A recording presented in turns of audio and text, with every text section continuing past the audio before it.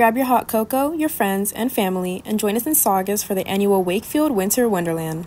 This event is hosted by the residents of Wakefield Court every year from December 1st until the end of the month. The Wakefield Winter Wonderland tradition has been going on since 1994, in the wake of the tragic Northridge earthquake. Over 40 houses participate, and each household spends weeks coming up with their own themes and setting up their extravagant decorations. All of the neighbors work really hard to decorate not only their own homes, but the community and the neighborhood itself to kind of bring out the holiday spirit for everyone here in Santa Clarita.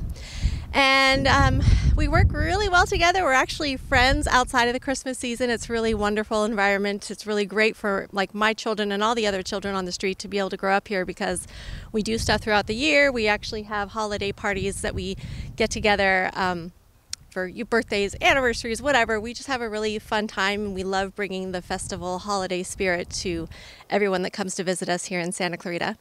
Visitors can view the lights by driving through the streets, but it's most best to walk along the sidewalk to see the displays up close and take pictures.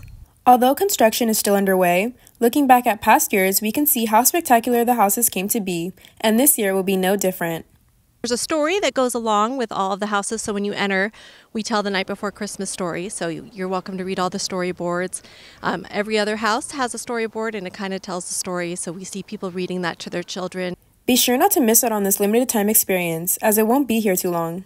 For Canyons News, I'm Dakota Searcy.